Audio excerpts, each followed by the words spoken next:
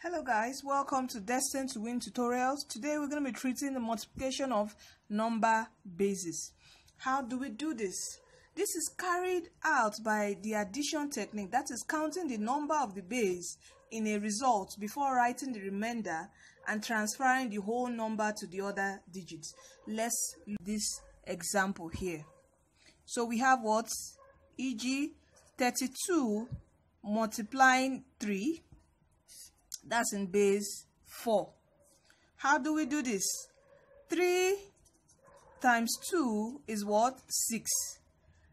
And how many times would 4 go in 6? This will be 1 remainder 2. So what do? We write our 2 and carry our 1 here.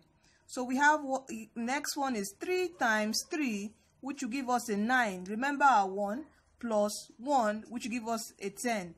How many times would 4 go in 10? It is a 2 remainder 2. So all we need to do, the remainder 2 and write 2 here. So this is our answer. Another example for further understanding and clarification, we have this 45 and 34 multiplying in base 6. So what do we have here? 4 times 5. 4 times 5 is what? 20. How many times will 6 go in 20? It will go 3 times, remainder 2. Write your 2 down, carry your 3.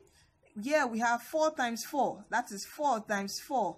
It will give us what? 16. Remember our 3 plus 3, which will give us what? 19.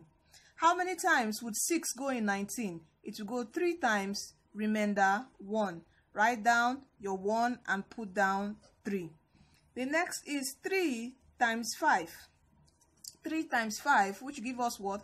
A 15. How many times will 6 go in 15? It will go 2 times, remainder 3. Write down your 3, carry your what? 2. And we have now 3 times 4.